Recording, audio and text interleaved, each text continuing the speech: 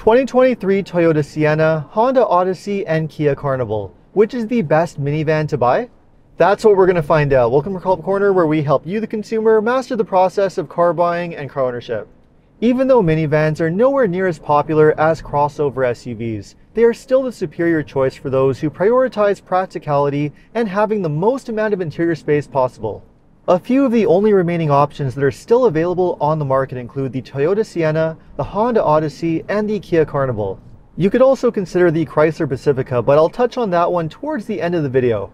So how exactly do these three minivans compare in terms of their performance, safety, and technology? Which one has the best reliability and offers the best value for your money? Well, make sure to stick around until the end of the video because that's what we're going to find out. And if you enjoy and get value out of this video, make sure to subscribe to my channel. I post 2 videos a week, always straight to the point, valuable car buying advice designed to help you, the consumer. So we're going to start this video off with my third place pick, which is the Kia Carnival. Now, don't get me wrong, the Carnival is a great minivan to consider. It offers a lot of advantages over the other two SUVs, especially when it comes to features and technology. There's no question the Carnival has the most impressive interior out of these three minivans. The dual screen infotainment system with your dual displays, one behind the steering wheel and your center touchscreen, is one of the best setups in the car market. The screens have amazing looking graphics, offer a lot of great features, they have a really good menu structure, and of course come with Apple CarPlay and Android Auto. And on top of that, you have a long, impressive list of features and technology, some of which is not available on the other two minivans. And this even includes a lot of great active safety technology, including Kia's Highway Driving Assist, which is one of the best driver assist safety features on the market. And not only is the technology impressive, but it also does the basics extremely well too. This is a very practical minivan with loads of interior space, lots of cargo space, and plenty of room in both the second and third row seats. And of course, you could option it with either 7 or 8 seating, depending on what you prefer. And this is also a very comfortable minivan to drive too, with great power thanks to a naturally aspirated V6 engine that produces around 290 horsepower. The V6 comes matched to a smooth shifting 8-speed automatic transmission with front-wheel drive. The V6 powertrain in the Carnival is a really good setup, and unlike the 4-cylinder engines in other Kia models, it's not impacted by the major fire recall, which is a really good thing. And then of course you have the other advantages which Kia is famous for, including a class-leading warranty and really aggressive pricing too. Depending on the trim level that you're looking at, the Carnival is around $5,000 to $8,000 cheaper than the equivalent Odyssey or Sienna, which is a lot of money to save. So if the Carnival has all of these advantages, then why exactly has it come in third place? Well, even though the drivetrain is quite good, it's not exactly that fuel efficient, only able to get around 20 to 28 miles per gallon, or 9 to 13 liters per 100 kilometers. And not only does it use quite a bit of gas, but you can't get it with all-wheel drive, which is a downside for a lot of buyers. And even though the Carnival does have more attractive pricing, it's unfortunately let down by lower resale value when compared to the Sienna or the Odyssey, which is a downside for those who plan to trade it in or sell it down the road. And the reason why the Carnival has lower resale value is because it doesn't have the same reputation for reliability that you get with the Honda or Toyota. It's a relatively new model to the market, and it doesn't have an established reputation for reliability like you get with the other two models. And being a brand new model can sometimes lead to issues. For example, for the 2022 model year, the Carnival did suffer from a pretty significant recall where the fuel injection system could have a leaking fuel rail leading to an engine fire, and that is a pretty significant problem. So clearly the Carnival still has some catching up to do if it wants to match the reputation of the other two. So with that said, let's move on to my number 2 pick, which is the Honda Odyssey.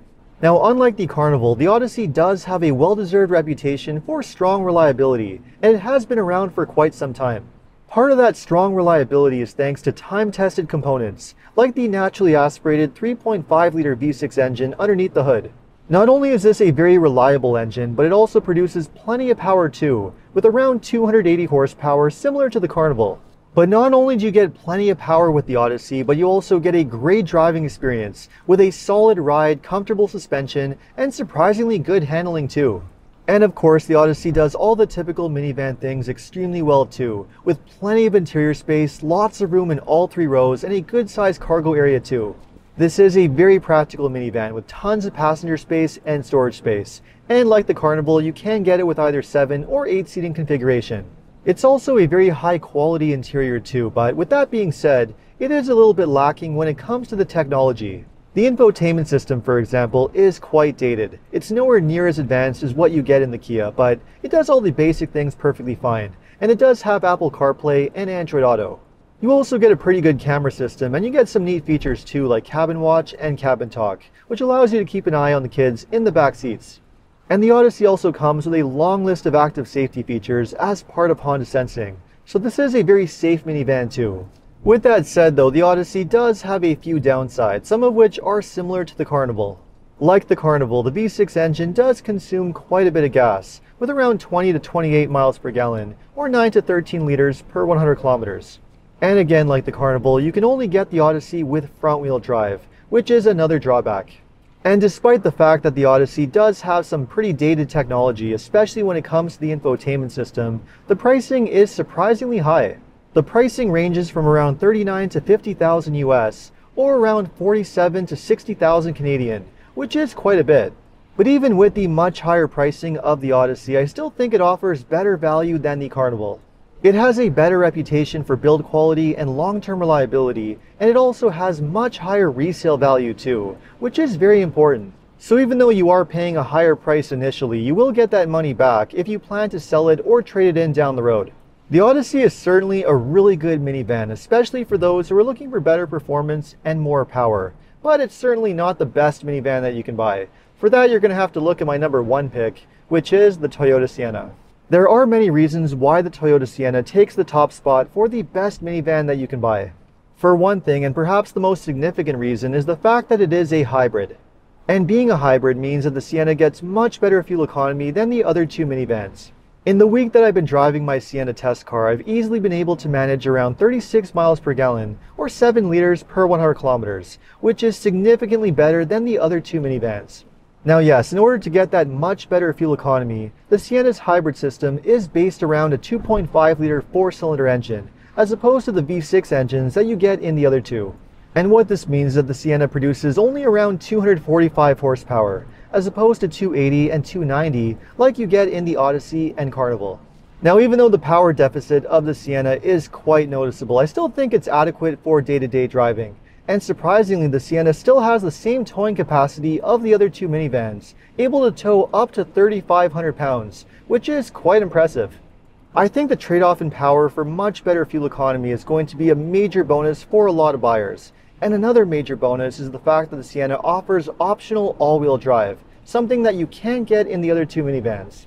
There's no question that a lot of buyers, especially those who have to deal with winter conditions, are looking for all-wheel drive. And the fact that you can get it in the Sienna gives it a huge selling point. But not only are you getting an amazing hybrid system with great fuel economy and all-wheel drive, but you're also getting the best reputation for reliability in the segment. And because the Sienna is known for being such a reliable, problem-free minivan, it also has sky-high resale value too, so you're going to get a lot of your money back if you decide to trade it in or sell it down the road. And on top of all of that, the Sienna is a very well-designed minivan with a great driving experience. It's also extremely practical with tons of interior space, lots of room in all 3 rows, and lots of storage space up front too. As far as I can tell, the only real downside with the Sienna's interior is the fact that you can't remove or fold the second row seats, which does limit the space to some degree.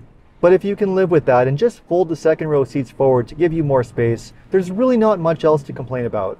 And although the technology is not as flashy as what you get in the Carnival, it is very functional. The infotainment system is very simple and easy to use. It has Apple CarPlay and Android Auto, and you have a very straightforward control setup too. And it also has top-notch safety with a long list of active safety features as part of Toyota Safety Sense. And then you have the attractive pricing. The Sienna is really no more expensive than the Honda Odyssey, despite the fact that it has a hybrid drivetrain and offers all-wheel drive, which makes it a great value. So when you put it all together, the hybrid system with amazing fuel economy, the all-wheel drive, the reputation for reliability and high resale value, and the very practical package with good technology and safety, it's really tough to beat the Sienna. And for these reasons, it really is the best minivan that you can buy on the market right now. Now, of course, there is a fourth option to consider, which is the Chrysler Pacifica. Now, the Pacifica does have some great things going for it. It has a very practical package with lots of interior space, second and third row seats that both fold into the floor, and you also have a lot of great features and technology too. It would be a very desirable minivan and one worth recommending if it weren't for its incredibly high pricing, below average reputation for reliability, and low resale value too. Historically, if you look at its reputation for reliability, the Pacifica has just been too problematic to make it worth recommending. So for that reason, it's the easiest one to scratch off your list if you're considering buying a minivan. So let me know what you think of the 2023 Toyota Sienna, Honda Odyssey, and Kia Carnival. Which of these three minivans would you buy? Or would you buy something else instead? Let me know in the comments. And if you enjoyed this video, make sure to like and subscribe. You can also take a look at my other car videos by clicking these links over here. Make sure to follow me on TikTok and Instagram. And if you need additional car buying advice, recommendations, or help with getting a great deal on your next new car purchase, make sure to check out carhelpcanada.com. Thanks so much for watching, and see you next time.